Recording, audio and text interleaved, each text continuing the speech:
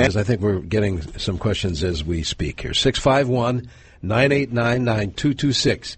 If you have a short sale question, today's your day. You can send a text, too, for that matter, at 81807. Let's go to the phones. Tom is first up here, calling from Vadnais Heights. Tom, you're on CCO. Thank you. Hi. It's my day. We've been working on a short sale since April. Two lenders. The property has gone through the sheriff's sale and was foreclosed on. The first mortgage company bought the property for the amount of the outstanding obligation. I'm a broker, and it's a personal property. It's property for personal use. I really don't get involved in residential too much nor short sales. It seems like the second lender is holding up the approval. Could you explain why they would do such a thing? Well, the main reason usually is that the second lender is not really going to get anything or very little out of the sale itself. They get a small $2,000 to $5,000 out of the sale proceeds. So they're more looking at the borrower, and does the borrower have the ability to repay a portion of the loan in the future?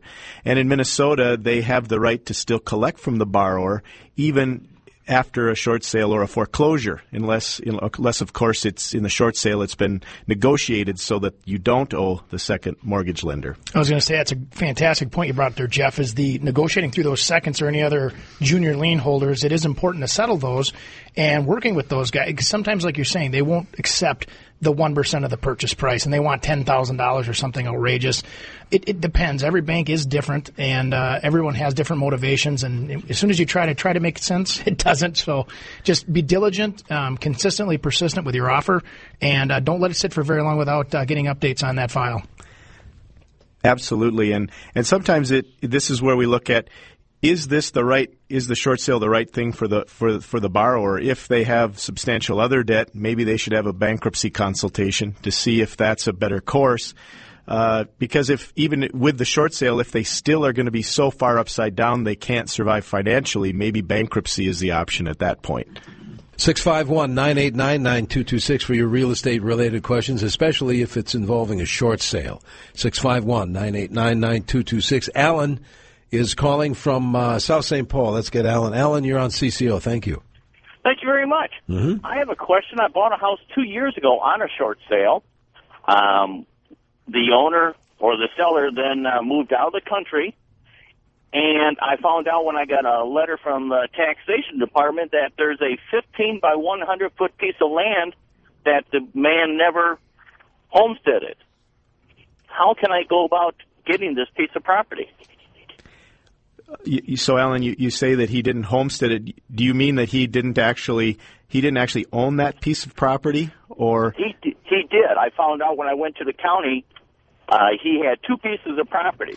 In a development behind us, there was a 15-foot section that was annexed onto all the homeowners in this group. And that part was never actually deeded to you in the closing? Correct. Well, I guess I would go back to looking at what was actually stated in your purchase agreement. Was it the intent that you bought that parcel? If it was, it could be something to go back to the closing office. If you bought owner's title insurance, that would be maybe you have a claim on that policy.